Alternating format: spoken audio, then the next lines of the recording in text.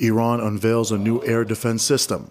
On Monday, Iran's defense ministry, alongside the Islamic Revolutionary Guards Corps Aerospace Force, the IRGC-AF, unveiled a domestically built mobile air defense system called Herze 9.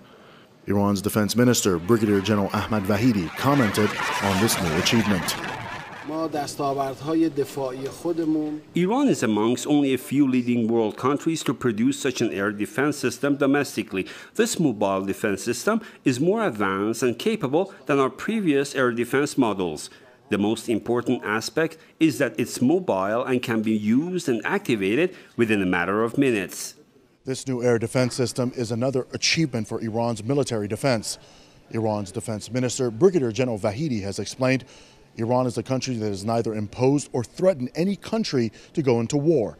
However, it is willing to defend its sovereignty at any time against anyone.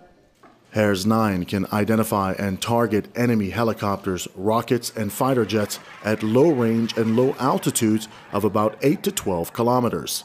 This mobile air defense system uses the most technologically advanced computer hardware and software and the latest navigation system available today.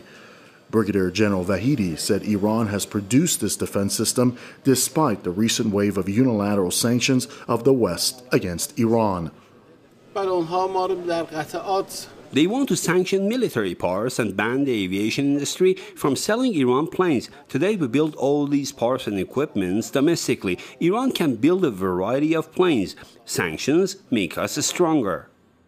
Iran's defense ministry and the IRGC-AF Future project is to build a domestic high-range and high-altitude air defense system, which experts believe to be one of the most difficult tasks in military defense. Reporting for Press TV, Amir Hossein Eskandar in Tehran.